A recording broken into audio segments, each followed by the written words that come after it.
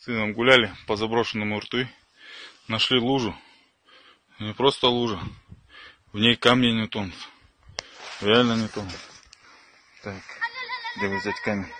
Вот.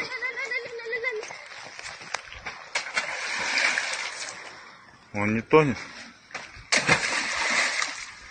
Камни, которые не тонут, капец.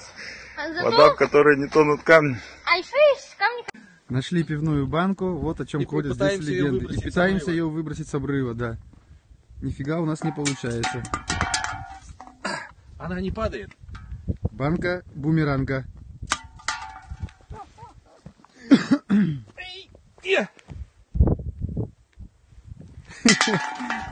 Это волшебство. Ты такое видел когда-нибудь? Нет, я не видел впервые вообще.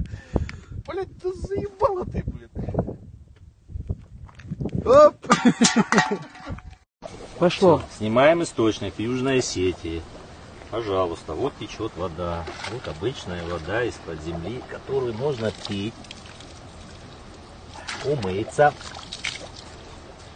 руки помыть.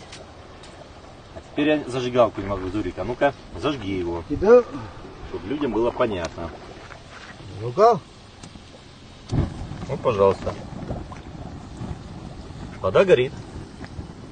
Нонсенс, да? Этому есть научное объяснение. Можно, пожалуйста, камушки поставить, сюда казан и вари хоть супчик, хоть что хочешь, хоть барана вари, хоть плов вари. Вот, пожалуйста, могу затушить его. Раз, все, затушил.